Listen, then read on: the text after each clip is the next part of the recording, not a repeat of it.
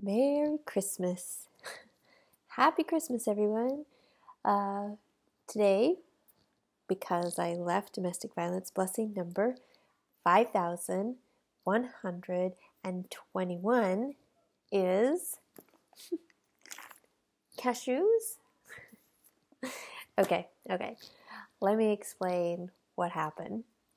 Cashew nuts always remind me of Christmas time because when we were really without, there was a time where the only gift that we had in the whole house was a box of nuts, mixed nuts in a very fancy red box with a bow. And we opened it for Christmas. I had 4 little kids, and we just had the box of nuts. Well, that's not exactly true. We also had some oranges.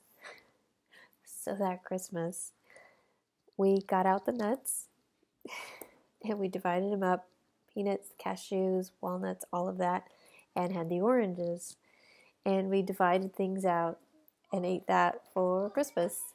It was really, it was a humbling Christmas as we sat in a $500,000 home with nothing else to give. I remember that as one of those signature emphasis moments that was never going to happen again. Not because you just want to get a lot of gifts, but we wanted to be able to give and give back. And we never wanted to be in that position of such want and of such need. So things started to change after that. It's really interesting in our lives how things change. But from that point, every time I have to have some cashews and oranges for Christmas because it reminds me to not worry about that challenge again. So what in your life have you